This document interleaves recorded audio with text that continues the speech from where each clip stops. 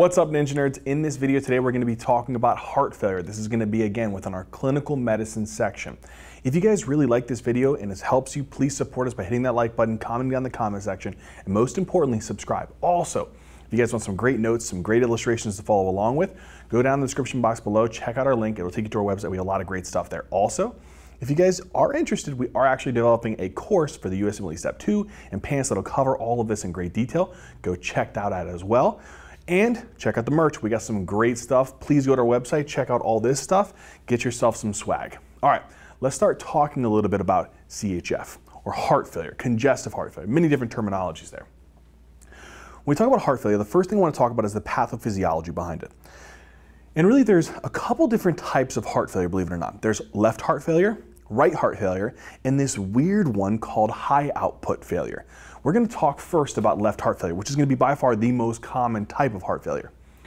Now, when we talk about left heart failure, we want to think about two different types, or subtypes, if you will, of left heart failure. There's what's called systolic heart failure and diastolic heart failure. Now, what would cause this patient who has a normal heart to start diverting its way into developing systolic heart failure? The primary reason why this would develop is a patient would have a reduction in their contractility. So the contractility of the left ventricular myocardium is going down. So there's a drop in the contractility. So then you have to ask yourself the question, what is causing this left ventricular myocardium to not contract? What are the disease processes which would lead to this? So here, we're going to say that this myocardium here, this left ventricular myocardium, is damaged in some way, shape, or form, and the contractility here is knocked down. What's some causes? One of the most common causes here by far is going to be a myocardial infarction. If a patient had an MI, it's going to cause fibrosis of that tissue. You lose contractility there? That's one way. Another one, believe it or not, is cardiomyopathies. You know which one particularly is very, very commonly associated with this one? It's called dilated cardiomyopathy. Because what happens is the actual ventricles get really, really thin and very weak. That's another one where the contractility goes down. Another one could be myocarditis, but it's relatively uncommon, but we'll put that one down as well. So another one could be myocarditis, so inflammation of the myocardium. But all of these things would be stimulatory factors that could lead to systolic heart failure, where the contractility is just not good. If the contractility of the heart is not good, particularly the left ventricle, can it push blood out of the left ventricle and into the aorta very well? No. And so this is where the issue occurs, is that the patient has a hard time being able to pump blood out of the heart. So it's a problem with forward flow. There's a very important kind of like formula, we're not going to go crazy into it, but it helps us determine something called the left ventricular ejection fraction. And this is a very important terminology. So in this person who has systolic heart failure, sometimes what happens is as you drop the contractility, you drop what's called the left ventricular ejection fraction, which is basically the amount of blood that you're able to pump out of the heart, right? And so when this happens, a decrease in the contractility, when that happens, that goes down, you drop your left ventricular ejection fraction. And now it's hard being able to get blood out of the heart. When that happens, what we do is we have a very specific terminology whenever the patient has a reduced left ventricular ejection fraction, particularly when it's less than 40%. You know what we call that? We call that heart failure with a reduced ejection fraction. We call this HFrEF. And that's usually when it's less than 40%. So when the left ventricular ejection fraction is less than 40%, we call that HFrEF, which is another way of describing systolic heart failure. But the whole point here that I want you to understand is contractility is down. The amount of blood getting out of the heart is down. So what is that called when the volume of blood that you're supposed to be pumping out of the heart in 1 minute goes down? That's cardiac output. So in these patients, they will start to experience a drop in their cardiac output, which we're going to abbreviate CO. And that's the big highlighting factor here for systolic heart failure, or HFrEF, heart failure with a reduced ejection fraction. Their causes, drop in contractility due to these diseases. Now, when we come over here to the other flavor of left heart failure, diastolic heart failure, this is another really, really common one. The problem here is something different. in the sense that it is really hard to get blood out of the heart. And there's a couple ways that blood leaves the heart, right? So we call that like stroke volume, the amount of blood that you're kind of getting out of the heart in one heartbeat. That's dependent upon preload, contractility, and what's the last one? Afterload. When the afterload is crazy high in these patients, it's hard for them to get blood out of the heart. And that's usually the problem here, is that these patients develop a massive increase in their afterload. What are diseases that would really kind of increase the afterload and cause these particular types of problems? Chronic hypertension. Can't say how common that particular etiology is. That is probably going to be by far one of the most common causes. So this would be a chronic hypertension. We'll put chronic here. What's another one? You know, there's a valve right here, right? There's a valve right here called the aortic valve, the aortic semilunar valve. What if that valve is super, super stenotic? And because it's crazy, crazy stenotic, it's almost hard, it's kind of obstructing the forward flow. That would also cause a lot of afterload. Aortic stenosis is another really common cause here. So another disease would be called aortic stenosis. This is another very, very common cause for an increase in afterload. It's basically anything that's going to make it harder for the blood to get out of the left ventricle. These two things, by far, are going to be the most common thing that will cause diastolic heart failure. Now, in systolic heart failure, what do you notice about the ventricle? Super dilated, right? So let's actually write that over here. So this is a very dilated, enlarged ventricle. What you're going to notice here is that this is super hypertrophied. This ventricle is very hypertrophied. So you have what's called hypertrophy. It's a very thick, enlarged left ventricle. We call that left ventricular hypertrophy, or sometimes abbreviated LVH. Now, the reason why is, think about this. If the pressure in the actual aorta is so high that you have to overcome it, what's the one way that you can do that? Get stronger and thicken up the left ventricle. But when you do that, when you thicken up this left ventricle and you make it to where you're actually able to generate higher stroke volumes, the problem is now is that you decrease the actual space of the left ventricle. And now, my problem is that I can't get the dang blood into the left ventricle. I can't fill it properly. And so this issue is a filling issue. This was a forward flow issue. So what do I notice here in this particular disease process? The problem with diastolic heart failure is that they have a reduction in their filling process. So there's a decrease in their left ventricular filling. And because I can't fill the ventricles very well, that's going to cause a problem. Now here's the thing. Their left ventricular ejection fraction is completely fine. It's usually completely preserved. So this filling process won't affect their ejection fraction. So their left ventricular ejection fraction is usually what we refer to in this case as normal. Or let's use the term preserved. And so that's where we get this term, a heart failure with a lowercase p preserved ejection fraction, where if we were to give it a particular number, it's at least greater than 40%. So in these patient populations who have diastolic heart failure, their filling is reduced because their ventricle's super, super hypertrophied. That causes their left ventricular ejection fraction to be preserved, and they have what's called a HFpEF. But here's the question. This has a low cardiac output because of low contractility. This will also have a low cardiac output. Do you guys know why? Why this one will have a low cardiac output? This will have a low cardiac output because, again, think about your physiology, guys. It's very, very important to understand physiology here.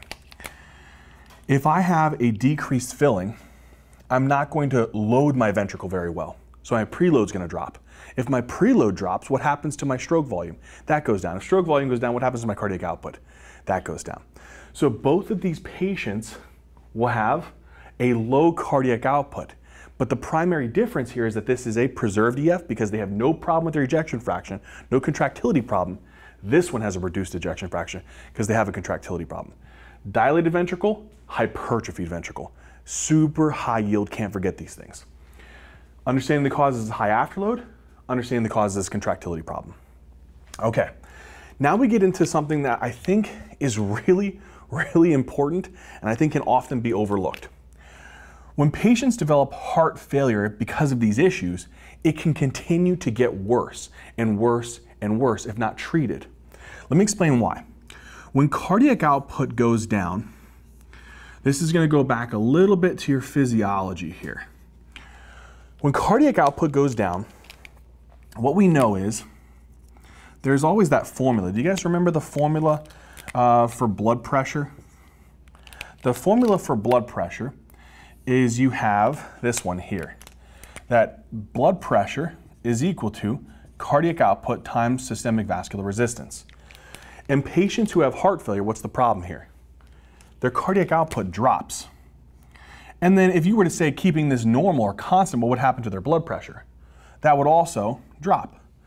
So then what's the general compensatory mechanism that our body tries to create? We'll do this in pink. SVR has to go up. And so this is usually what ends up happening to the body, is the body creates this weird mechanism to try to increase your systemic vascular resistance, which causes a lot of problems. Let's see what that looks like. So the reason why you may be like, Zach, I really don't want to know this. This is kind of like foundational stuff. It's very helpful for your pharmacology and understanding, I promise. So here, cardiac output's low. Normally what this will do is a couple different things. You know there's those baroreceptors? And baroreceptors are located in like your carotids, like right at the bifurcation or at the aorta. And they sense changes in cardiac output and blood pressure. And so what happens is you're going to stimulate these things called baroreceptors. And they're going to go and they're going to activate your sympathetic nervous system. When your sympathetic nervous system becomes crazy activated, it's then going to jack up all your epinephrine and norepinephrine release. So then what you're going to see is you're going to see a lot of epinephrine and you're going to see a lot of norepinephrine increasing. Why is that a problem? Well, the reason why that's a problem is that these little chemicals here, they love to go to the heart and to your vessels and cause some problems. They go to the heart and they say, hey, why don't you speed up the heart rate? Because if you speed up the heart rate, that'll increase the stroke volume and hopefully increase the cardiac output. But it's not good for a patient's heart rate to be super high. But that's one of the potential compensations, is you're going to increase the patient's heart rate. Oops, sorry guys. You're going to increase the heart rate. And again, this is because it acts on what's called beta-1 receptors. This is going to become helpful, I promise. The other thing is it acts on other types of receptors, like alpha-1 receptors on your vasculature, and causes it to constrict. And if you constrict these vessels, what happens to the diameter of them? They get smaller. What happens to the resistance? It goes up. So my SVR will go up. And if that happens on the artery side, what's that going to do to my afterload? It's going to go up. And so it increases the afterload. Now you're like, that sounds like a terrible thing. It is terrible. Because think about this. If a patient has diastolic heart failure and you increase their afterload, what are you going to do? You're going to worsen their diastolic heart failure. Because now, if their afterload's high, what does their body try to do to compensate? It hypertrophies.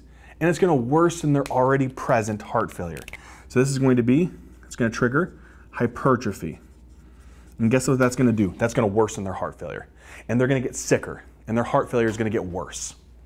The other thing it's going to do is it's going to constrict the veins, because there's alpha-1 receptors on both the arteries and there's alpha-1 receptors on both the veins. So it's going to squeeze the veins and try to push a lot of blood back to the heart. And that's going to try to increase the preload. But then if you increase the preload, now the ventricles have to dilate to accommodate for that volume. And if the ventricle dilates, what does that sound like? Systolic heart failure. So it's going to worsen the patient's systolic heart failure. So this is why it sounds like these things are kind of like a good mechanism to try to increase your SVR. That's what it's trying to do, is increase the SVR to increase your blood pressure, right? But unfortunately, it worsens the patient's heart failure and their heart rate. Another thing, if that wasn't enough, is this cardiac output's going to stimulate these like weird cells in the kidney called juxtaglomerular cells. And these juxtaglomerular cells are very sensitive to blood pressure. And what they'll do is they'll release a molecule called, you guys already know this, right? Renin. All right, so it's going to release a molecule called renin. Now, renin will then do what? It'll then lead to the formation of angiotensin 1. Angiotensin 1 will then lead to the formation of angiotensin 2. What's the enzyme that stimulates that process? ACE, don't forget that. Angiotensin 2 can do a couple things, but one of those things is it increases aldosterone release from the adrenal gland, and it also increases ADH release from the posterior pituitary. Now, with all of this being said, what's the overall effect of all of this? I'll show you. Angiotensin II works on your vessels. You got a lot of angiotensin II receptors on your vessels. So here, let's say we have what's called a angiotensin II receptor here in your vessels. Guess what it does? Squeezes the heck out of them. What did that do? SVR goes up, because that's the compensatory mechanism. If SVR goes up, then what happens to your afterload? That goes up. What happens if you have diastolic heart failure? You worsen the hypertrophy. Patient's getting sicker. That's not helpful. What happens if you do to the preload? You're going to cause more blood to get returned to the actual heart. Preload goes up. But in a patient who has systolic heart failure, what is it going to do? It's going to dilate their heart even more and worsen it. So you guys get the concept here is that this is another potential problematic issue that can worsen the patient's heart failure. And that's why we have drugs that we'll talk about a little bit later that I'm going to kind of preemptively kind of covering here, that this will help to treat. Because we just don't want to have these high angiotensin II levels, the high sympathetic nervous system activity. And just to complete this concept, aldosterone and ADH will be higher. And you know what this does? This increases your reabsorption. Now the patient's reabsorbing lots of sodium and water. And if you reabsorb sodium and water, what is that going to do? It's going to cause the patient to retain a lot of this fluid, and they're going to start developing edema. They'll have more preload, so the ventricles will have to dilate more. But one of the problems that you'll see here is they'll start developing a lot of edema because of this. So this is the concept that I really, really want you guys to be able to understand here with this nasty disease process. There's one more thing, which is actually super cool though. So this system here is called the renin-angiotensin-aldosterone system, right?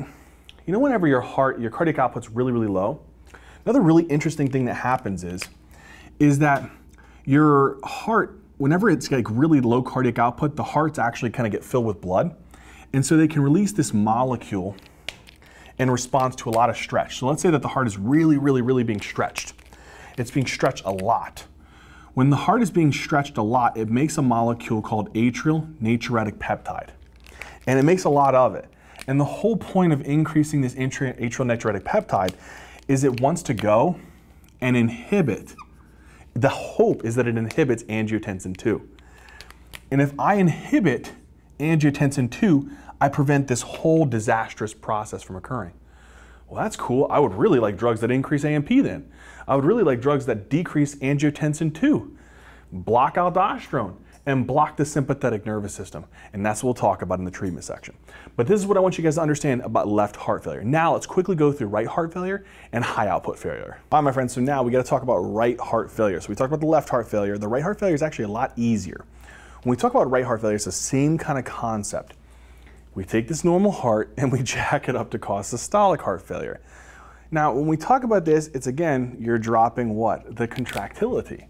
So what generally drops contractility on that right heart? Well, in the left heart, the most common cause was an MI. Guess what it would be here? An MI, okay?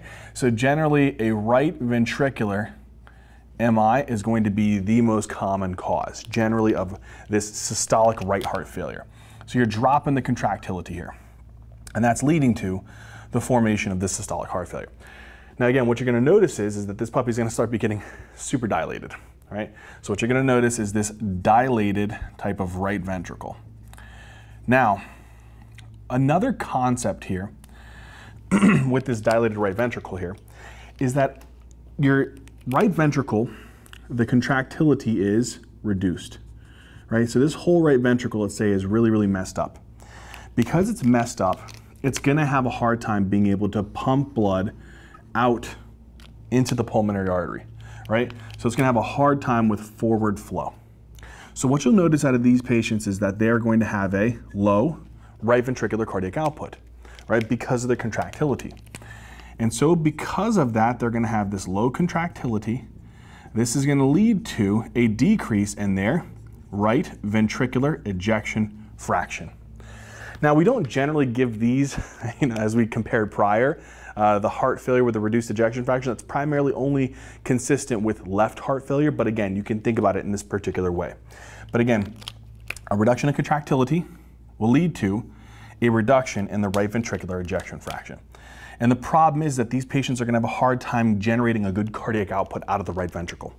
And so that's the concept here. It's pretty straightforward. Something is decreasing contractility because you infarcted the right ventricle. In the other aspect over here, you have something increasing the afterload, right? So if I have something increasing the afterload, in the example for left ventricle, it was hypertension, it was aortic stenosis. For this one, it's anything that increases, I'm going to put a little parentheses here, anything that increases the pulmonary vascular resistance. So for the systemic circulation, it was called systemic vascular resistance. That was hypertension or aortic stenosis. And this thing, it's anything that causes pulmonary hypertension. So we say this is pulmonary hypertension. And there is different types. We'll talk about this in Pulm when we go over pulmonary hypertension, but there's type 1, which is idiopathic, type 2, which is due to left heart failure, type 3 due to some type of like lung disease, like COPD or interstitial lung disease, type 4 due to some type of chronic pulmonary emboli, and then type 5 is there's usually something like sarcoidosis, like something compressing the pulmonary vasculature. But this is the concept I want you to understand. Pulmonary hypertension for right heart failure, systemic hypertension for left heart failure for that diastolic type. Now, what do you notice here about this right ventricle? It's thick, right? So they have some hypertrophy generally of that right ventricle. So we could say right ventricular hypertrophy. And this is usually because that ventricle is going to have to thicken to be able to accommodate the high pressure of the pulmonary vasculature.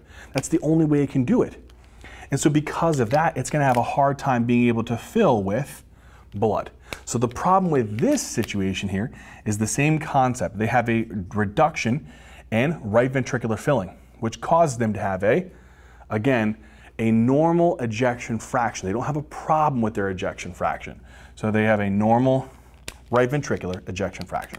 So again, decreased filling process, but normal right ventricular ejection fraction. That's the big kind of thing that I want you guys to understand here. Now, again, remember, both of these are going to have a reduction in right ventricular cardiac output. It's just, again, the mechanism behind them developing this.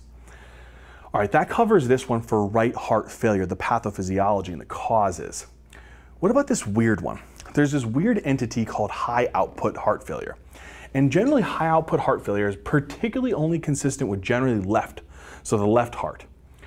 And what I want to do quickly is talk about this one. So for the most part, what you've noticed is that when we talked about left heart failure before, is that there was a low cardiac output. And then when you talk about right heart failure, there's a low cardiac output. There's this weird entity in the world where this is called a high cardiac output heart failure. You're like, what? That seems odd. It is weird, but here's, let me kind of explain why this happens. In this patient here, we see that their vessels are super dilated.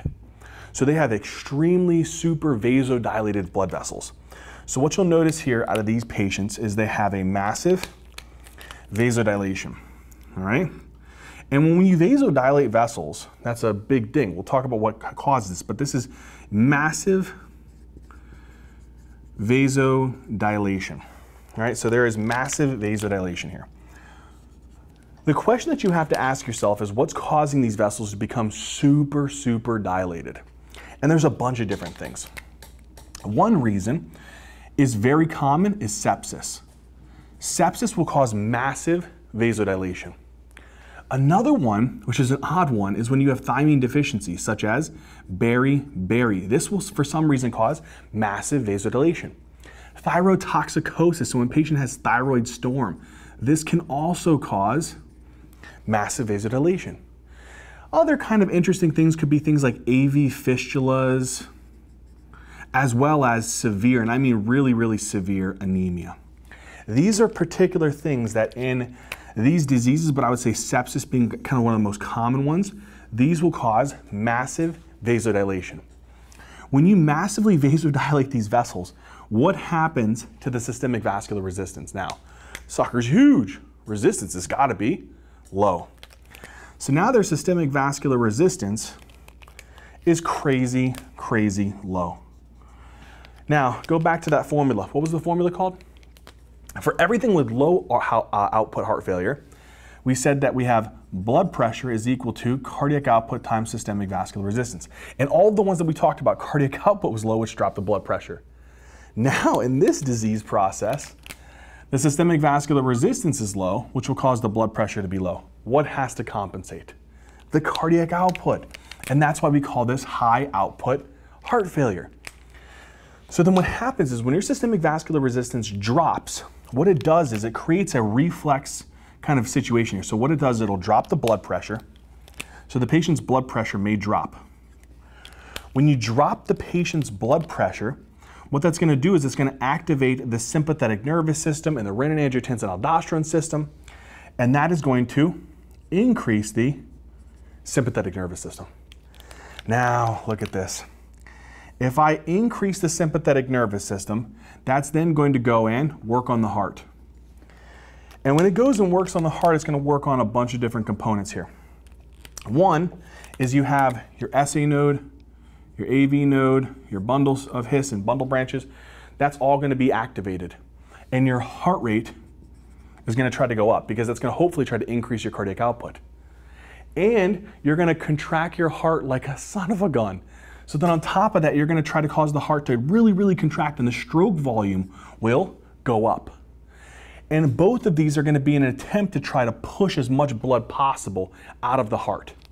So what you'll notice here is that these patients will have a massive increase in their heart rate and a massive increase in their stroke volume.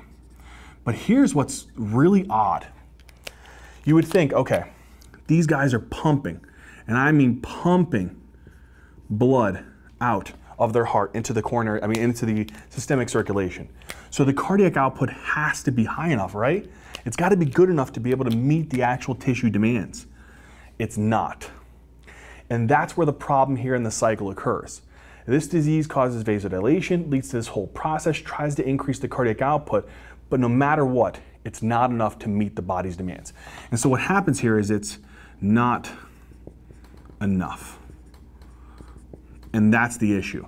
So you see how when we talk about heart failure, it's the inability to perfuse the tissues and meet their demands. That would be a definition then. So high output heart failure is the cardiac output's high, but it's not high enough to overcome this massive vasodilatory effect to meet the tissue's oxygen demands. And that is heart failure. So far we've gone over left heart failure, low output, right heart failure, low output, and the rarity of high output heart failure. Now let's go over what are the complications of a patient developing heart failure. All right, my friends, so now if a patient has left heart failure, whether that's diastolic or systolic heart failure, or right heart failure, whether it's systolic or diastolic heart failure, we have to understand the particular complications that can arise. When a patient has left heart failure, one of the big things that you'll see with these patients is features of pulmonary congestion. So either way, the patient's cardiac output stinks. They're not able to get enough blood out of their left ventricle. So what happens is, because they have a cardiac output that is being reduced, if you will, in other words, in these patients, it's hard to get the blood out of the heart. Because of why? Because they have a reduced cardiac output. Now, because of that, if the blood can't get out of the heart, where's it going to go? It's going to start backing up into the left atrium. When it backs up into the left atrium, it goes into all of these like cute little pulmonary veins here. See, it starts moving into the pulmonary veins. And then what happens is it starts kind of like congesting these pulmonary veins intensely. Now, when the pulmonary veins start coming very, very filled with all of this blood, the pressure in those go up. And we specifically use a terminology here called pulmonary capillary wedge pressure. So we use that on both of these here. And this will go up. And the pulmonary capillary wedge pressure is a measure of left heart pressures. So if the left heart pressure is high, the pulmonary capillary wedge pressures will also be high. When that happens, the pressure in the pulmonary capillaries rise enough that guess what starts leaking out of this actual vasculature? Fluid. So you're going to have fluid leaking out of this vasculature and into the interstitial spaces and into the alveoli. So now this alveoli is going to become filled with fluid. You're going to develop some edema here in the interstitial spaces, and now these patients have pulmonary edema. And so this is one of the potential complications, is they get a little bit of pulmonary edema. Now, why is that bad? When you have pulmonary edema, some patients can present a couple different ways. One is they particularly present with what's called dyspnea. Now, dyspnea, it may just be a generalized dyspnea. This may be with exertion, this may be at rest. That depends upon the severity of their CHF. But another very interesting presentation is that whenever these patients lie flat, the fluid tends to kind of separate out into multiple parts of the lungs. Normally they'll be in the dependent inferior portions, but as you lay flat, this edema can become worse and spread throughout multiple alveoli. And this can worsen their actual shortness of breath when they're laying flat. And so there's two terminologies. One is called paroxysmal nocturnal dyspnea. This is whenever they're asleep and they're laying flat, they're super short of breath. Or just in general, maybe they're not sleeping, they're laying down flat or laying on a recliner, and they have some shortness of breath there. It's the same concept. It's called orthopnea. These are big common features that we see with pulmonary edema. One is just dyspnea, whether it be exertion or rest, or the other one is when they're laying flat. Paroxysmal nocturnal dyspnea or orthopnea. Another potential problem here is that whenever these patients, let's say they really have a massive reduction. So let's say that their cardiac output massively reduces, maybe for whatever reason. Common triggers for patients to develop what's called acute decompensated heart failure is they have an MI, or they have a massive tachyarrhythmia, or they stop taking their medications they're supposed to be taking. And what this does is this massively drops the cardiac output, massively increases the pulmonary capillary wedge pressure, and worsens their pulmonary edema, like terribly. And sometimes this pulmonary edema can be severe. I'm talking severe pulmonary edema. And this is something that we would generally see when a patient has what's called acute decompensated heart failure. And what happens is this fluid will really start kind of like all over multiple different alveoli, and interstitial spaces will become filled with fluid. And this can cause a massive VQ mismatch. When you fill up multiple alveoli with fluid, that causes a VQ mismatch. Decrease in ventilation, normal perfusion, there's a mismatch, and that leads to hypoxemia. So watch out for a VQ mismatch here. And what will happen is the patient's SpO2 will be very low, and they can exhibit features of what's called hypoxia. The other thing is that this fluid that leaks into the interstitial spaces, when it actually does leak there, sometimes it may just cause the patient to have generalized dyspnea or increased work of breathing. So they may be working hard to breathe, or they may have a higher respiratory rate. So that's another kind of thing that you want to watch out for, is watch out for an increased work of breathing or an increased respiratory rate. So these are some of the big findings that you want to watch out for. So again, watch out for a stimulation of VQ mismatch because of all of these alveoli being filled with fluid, and then hypoxia. So watch their O2 sat to see if they have desaturations. This is super common in left heart failure. So big things to look out for is go to the patient, see if they have any respiratory distress or hypoxia on their O2 saturation. Ask them if you have any shortness of breath at rest, exertion, or when they're laying down flat or when they're sleeping. And the other thing, get your stethoscope that you paid so much money for and go and listen and see if you hear any rails or crackles. All of these are potential signs of pulmonary edema. This is very common in left heart failure. The scariest complication that I say that you would potentially see in a patient who has left heart failure is cardiogenic shock, and this is definitely the scariest one. Generally, again, a very common trigger here that can happen is an MI, a massive tachyarrhythmia, or you stop taking your medications. These are very common triggers. Now, again, same concept. The patient has a massive drop in their cardiac output. If you drop their cardiac output, you're not going to be getting enough blood flow out of their heart. When you don't get enough blood flow out of the heart, particularly enough volume, you drop that cardiac output, what happens to their perfusion? Oh, that's stinky. That systemic perfusion goes down. So not only whenever you have a low cardiac output do you have a hard time getting blood out of the heart and it backs up into the lungs, but you have a hard time getting it out of the heart and delivering it to multiple tissues. When you have a decrease in systemic perfusion, the problem with this is that your body kind of says, okay, perfusion's kind of stinky right now. That's because the cardiac output's really low. You know what the body tries to do is it says, okay, what I'm going to do is, if the cardiac output's low, what's that formula? BP is equal to cardiac output times the systemic vascular resistance. Let's write that out. So BP is equal to cardiac output times the systemic vascular resistance.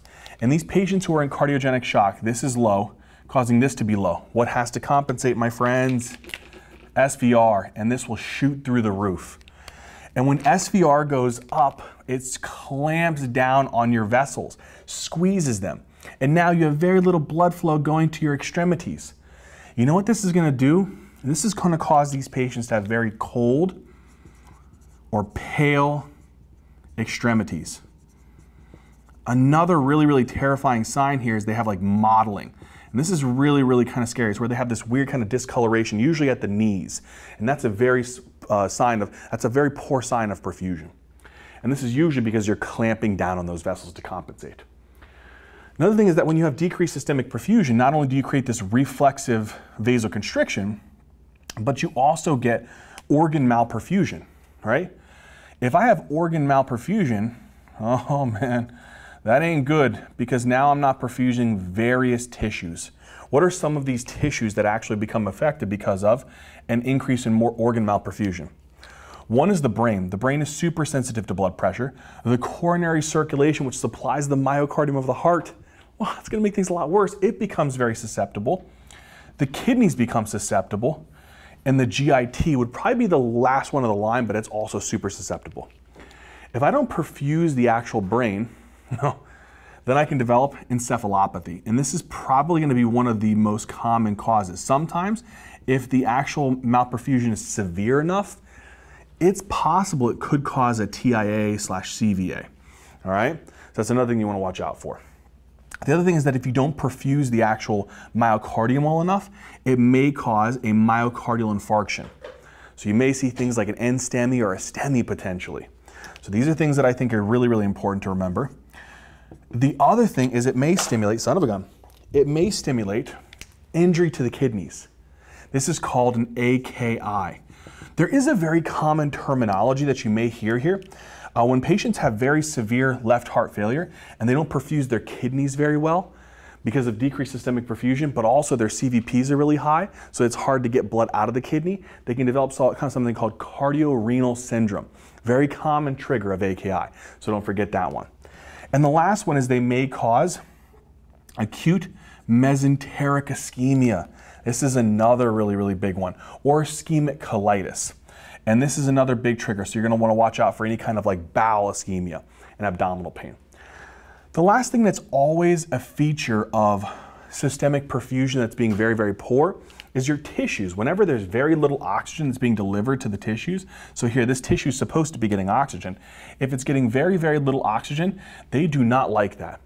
And what they do is they trigger the production of a molecule that's usually a sign of poor perfusion. You guys know what that's called? Lactic acid. But lactic acid gets broken down into lactate. And so you want to watch out for this, because one of the things that this will do is this will really cause the pH to drop, and it'll trigger an acidosis. So watch out for acidoses that can occur in the setting of cardiogenic shock. So again, when a patient has heart failure, it can kind of look a little bit different. The patient may have chronic CHF where their primary symptom may just be dyspnea, paroxysmal nocturnal dyspnea, or orthopnea. But if they develop an acute decompensated heart failure from those triggers, MI, tachyarrhythmias, medication noncompliance, they can develop severe pulmonary edema, hypoxia, respiratory distress. And most patients who have chronic CHF, they may just have minimal decreased systemic perfusion. And the way that they compensate is an increase in systemic vascular resistance. So they may have cold, kind of pale, mottled extremities. But whenever it's really bad, to where there is an acute decompensated heart failure due to an MI, tachyarrhythmias, medication noncompliance, now they don't perfuse multiple organs. And they can develop things like encephalopathy, MI, AKI, and acute mesenteric ischemia, and lactic acidosis. These are big things to think about, my friends. All right, we come to the last one here. Patient has right heart failure, all right? So if the patient has right heart failure, it's because They had something wrong with the contractility or the high afterload, pulmonary hypertension. This one's super easy, thank goodness. Whenever the right heart is damaged, what happens is, again, the whole concept here is that it's either you can't fill it or you can't get blood out of it, right? So that's either one of those concepts. You can't get blood in or you can't get blood out of it. When that happens, what happens is the pressure in the right heart increases. And we use a terminology to really describe that, and that's called your central venous pressure. So your central venous pressure becomes very high. When your central venous pressure is high, what happens is the blood is kind of a measure of the blood backing up into your superior vena cava and blood backing up into your inferior vena cava. And what this will do is this will kind of present in two different ways that you want to try to look for. One is it'll present with a patient having a lot of jugular venous distension. So they'll have a plump jugular vein. And the other one is they'll have some edema of their lower extremities, usually what's called pitting edema. So when you press on it, it kind of really dips in and gives this kind of deformity there. This is super common in right heart failure.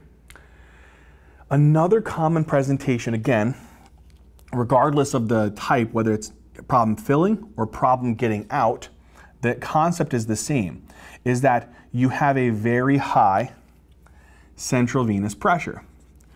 When your central venous pressure is high, the blood is going to back up into the inferior vena cava. And what it does is it causes one particular problem, which it leads to hepatic congestion. So you know the liver, I'm kind of zooming in on a basic model of the liver. Let's say this is a liver cell. This is an artery. This is the hepatic veins, which empty into the IVC. And this is a biliary duct. Whenever this hepatic vein is congested and it can't get blood to go up, it congests in the liver and causes the liver to become injured and damaged. And you know what this could potentially present as? This could cause a patient to develop liver failure. More specifically, I would say you see this more commonly as a cirrhotic kind of presentation, but you can see this as a potential trigger of liver failure because of the increased hepatic congestion. All right. The other thing that it can do is it can increase your portal pressure. So what happens is your hepatic veins, what happens is it can actually cause this to really cause the portal pressure within the venous circulation, the hepatic portal circulation, to become very, very high. So if you increase your portal pressure, what this does is this causes the hydrostatic pressure in the portal veins and the peritoneal capillaries to be super high and leak fluid into the abdomen. And when you leak this fluid into the abdomen, what do we call this type of fluid that leaks into the abdomen? Ascites. And so that's another very, very common presentation here is ascites.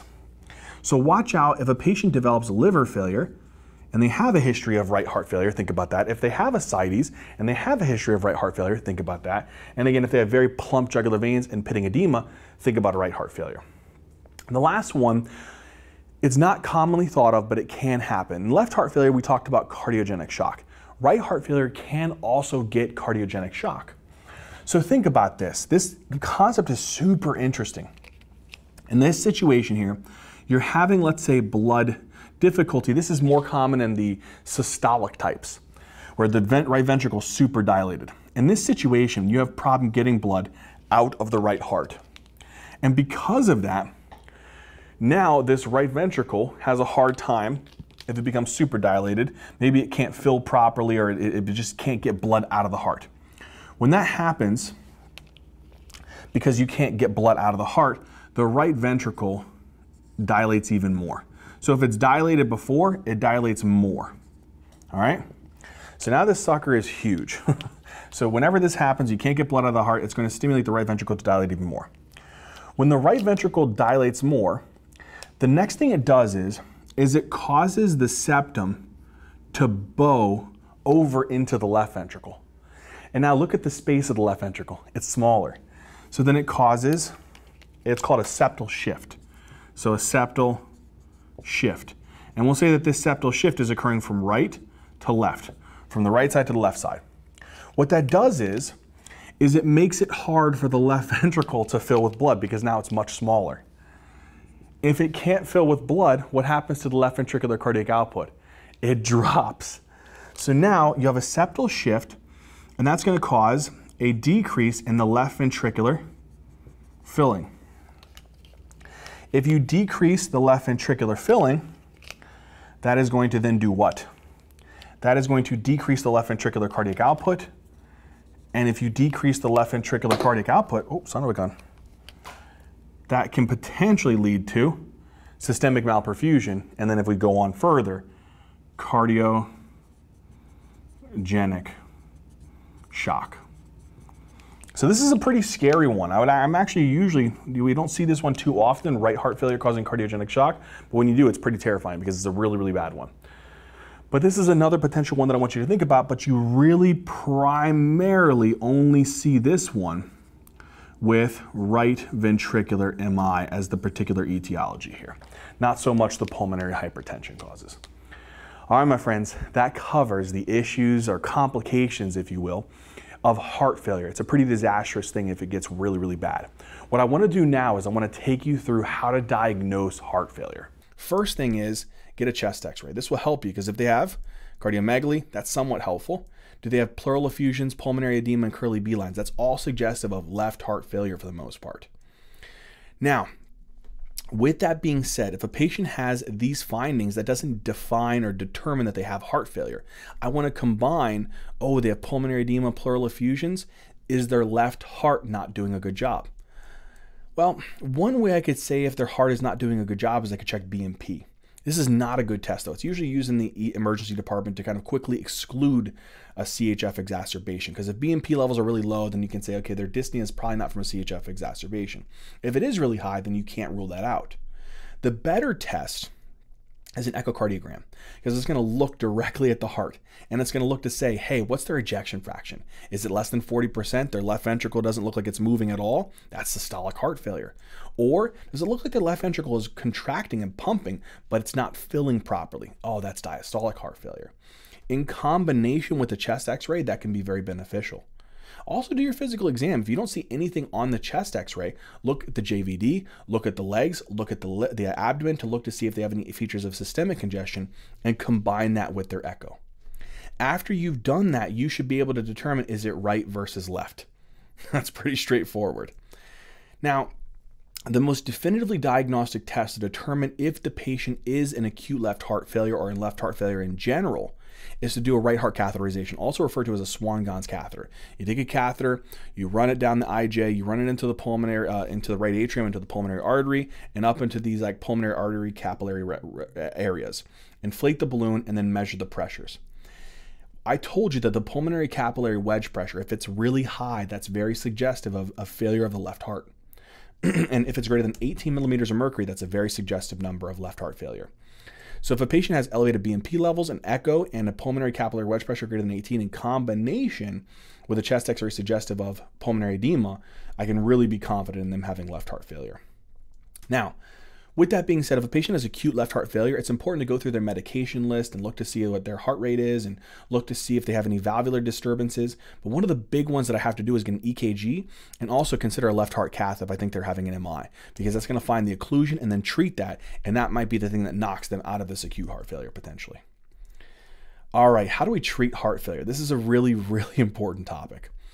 When I treat them, I specifically went into this for a reason. I want to reduce sympathetic nervous system activity, reduce RAS activity, and increase AMP activity. And if you remember, increasing AMP activity did what? Decrease RAS. So my goal is to decrease sympathetic, decrease sympathetic, and decrease RAS. How do I do that? Well, if I decrease my sympathetic nervous system, I have to use things like beta blockers and SGLT2 inhibitors. So metoprolol, carvedilol, or empagliflozin. Usually these SGLT2 inhibitors are very, very important in patients with diabetes, but if they have cardiovascular disease, it's also beneficial. And what happens is they reduce the sympathetic nervous system. That reduces the heart rate, and that also reduces the systemic vascular resistance. I don't constrict the veins, I don't constrict the arteries as much.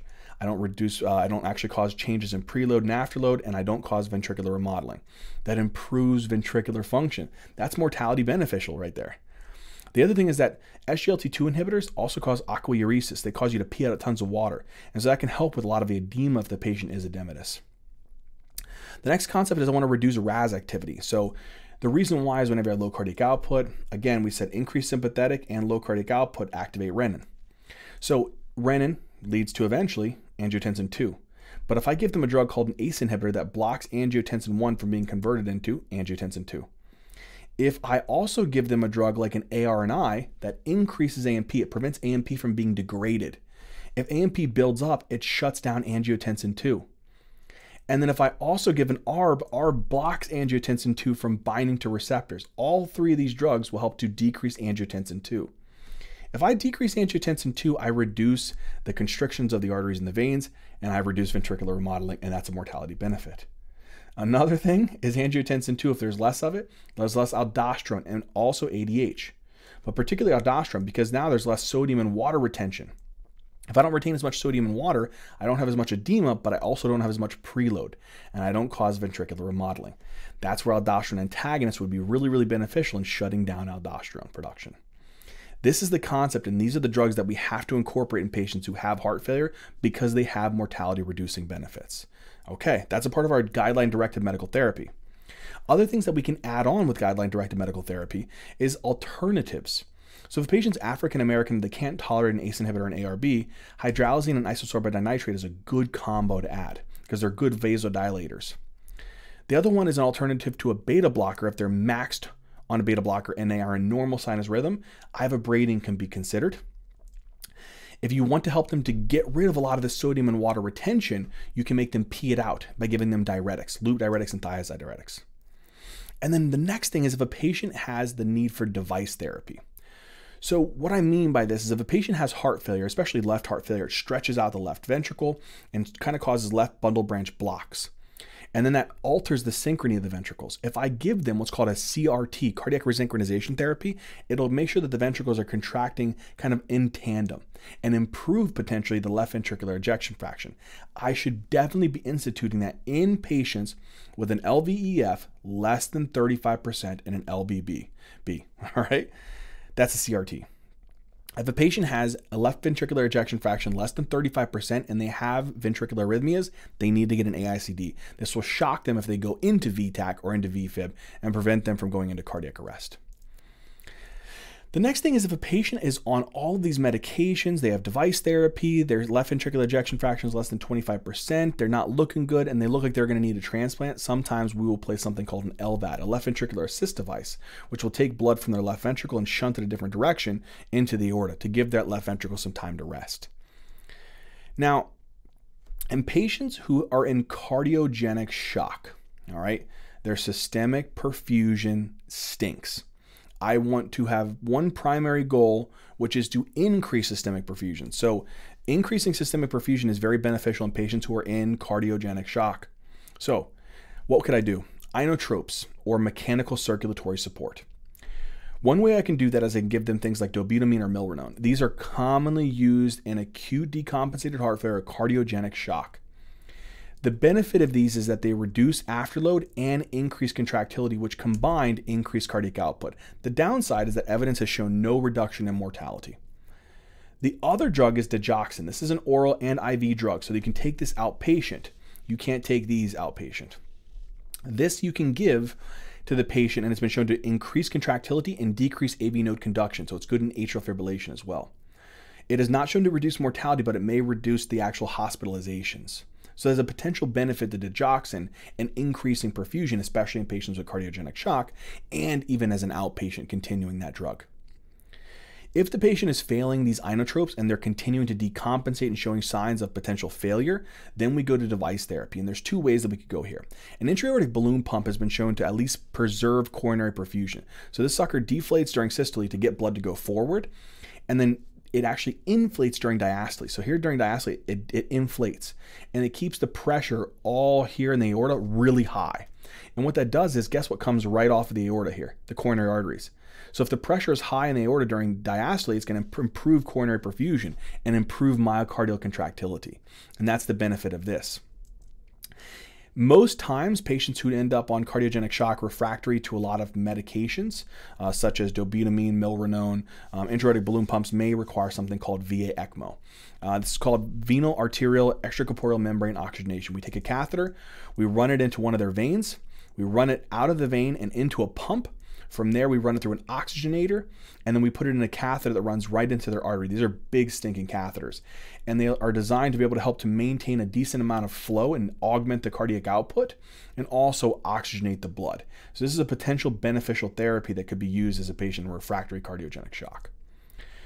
The other thing I think that's important to remember in a patient who's in cardiogenic shock or having any signs of cardiogenic pulmonary edema is what's called BiPAP. Using diuretics to help to get rid of some of the sodium in water, which will help to reduce some of that actual pulmonary edema, but BiPAP has been shown to potentially increase the intrathoracic pressure, and that will help to reduce right ventricular preload, so you don't have as much blood going to the right heart, and you don't have as much blood going out of the right heart.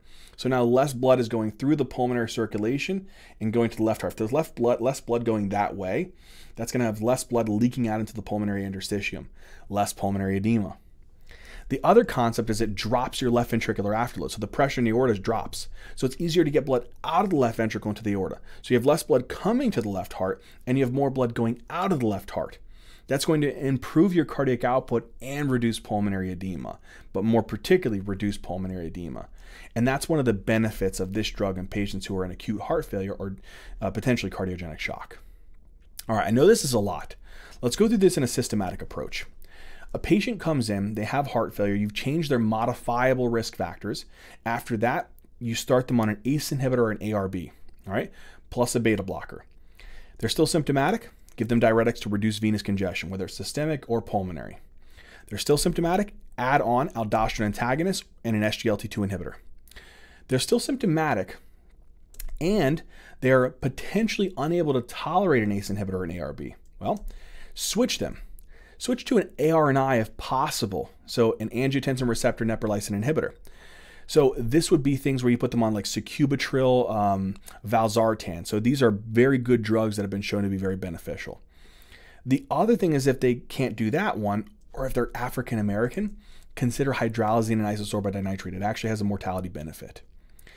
If the patients are symptomatic on all these therapies and in normal sinus rhythm maxed out on a beta blocker, give them ivabradine.